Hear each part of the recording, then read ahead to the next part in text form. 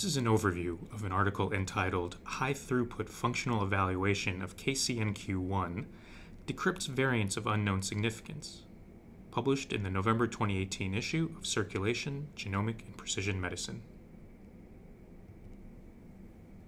The widespread use of genetic and genomic testing in research in clinical medicine has led to explosive growth in the number of gene variants associated with human diseases and in reference populations. The interpretation of clinical genetic tests is often confounded by variants of unknown significance, or VUS, a term indicating that there are insufficient data to distinguish between disease-causing mutations and benign variants. Several computational tools have been developed to predict which coding sequence variants may be deleterious, but these methods have not been systematically validated, and results from such analyses are deemed to have lower value than experimental evidence for classifying variants in the clinical setting. There's been a recent call for expanded efforts to functionally annotate variants, but not all genes are equally amenable to large-scale functional studies. Human genetic diseases caused by mutations in ion channels, the channelopathies, represent unique opportunities to meet the challenge of variant annotation, because well-established in vitro functional assay paradigms exist for these proteins. The standard approach for determining the functional properties of an ion channel variant is cellular electrophysiology, using patch clamp recording of heterologously expressed recombinant channels. However, the usual embodiment of this method is tedious and time and labor intensive, making it too low throughput for determining the functional consequences of more than a few variants at a time. One channelopathy that illustrates the challenge of variant classification is the congenital long QT syndrome, or LQTS, an inherited predisposition to sudden cardiac death. Nearly 50% of LQTS cases are associated with genetic variants in KCNQ1 that encodes the voltage-gated potassium channel Kv7.1, which complexes with an accessory subunit encoded by KCNE1 to generate the slow delayed rectifier current essential for normal myocardial repolarization. Further, there are many rare KCNQ1 variants found in population genome sequence databases, some of which have minor allele frequencies lower than the estimated population prevalence of LQTS, such that their possible pathogenicity cannot be ruled out. Accurately discriminating pathogenic KCNQ1 mutations from benign variants has actionable consequences for diagnosis, treatment, prognosis, and family counseling. Functional annotation of KCNQ1 variants would offer strong supporting evidence for variant classification.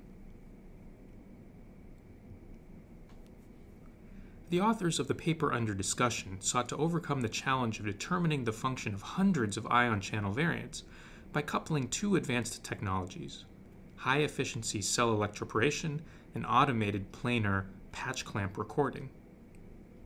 They first implemented a high-efficiency cell electroporation method for transiently co-expressing plasmids, encoding KCNQ1 and KCNE1, suitable for automated electrophysiology. This figure shows that they were able to reliably co-express the two genes in the vast majority of the cells, Chinese hamster ovary cells. The authors then used an automated dual 384-well planar patch clamp system. The averaged peak current density measured by automated patch clamp was lower than that measured by manual patch clamp, as shown in panel B. However, the averaged whole cell currents normalized to the maximum peak current amplitude exhibited nearly identical gating kinetics measured by the two approaches, as shown in panel D.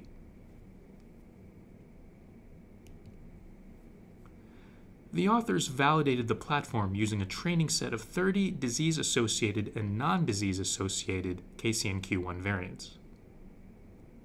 Assessing both the whole cell current density, as shown on the left, and the voltage dependence of activation, as shown on the right, almost all of the disease-associated KCNQ1 variants displayed severe loss of function, whereas most of the non-disease-associated variants displayed normal or near normal function.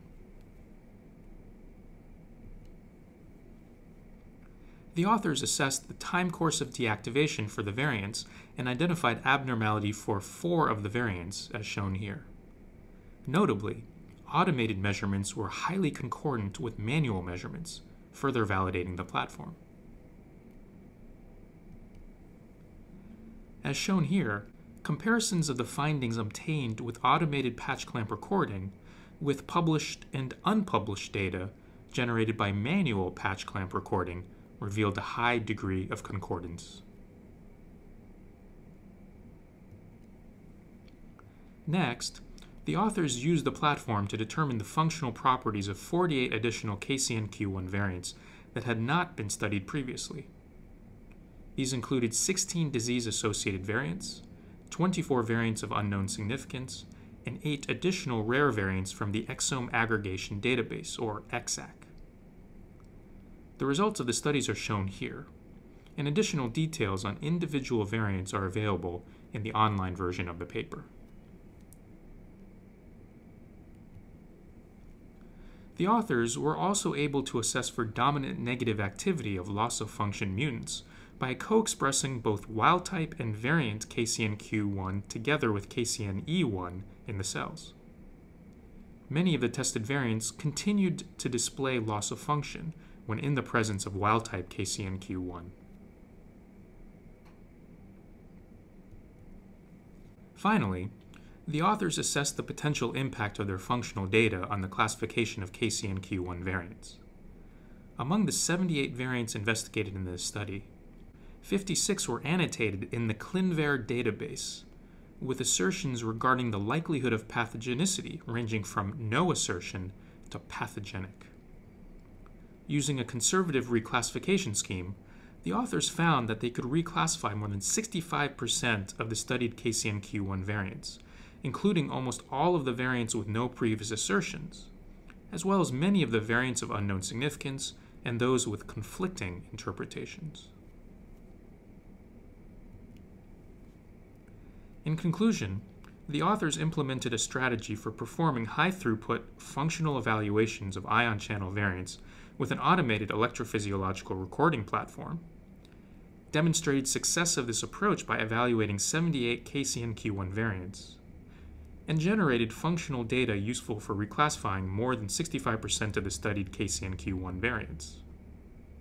This work has the potential to enable data-driven classification of large numbers of variants and create new opportunities for precision medicine.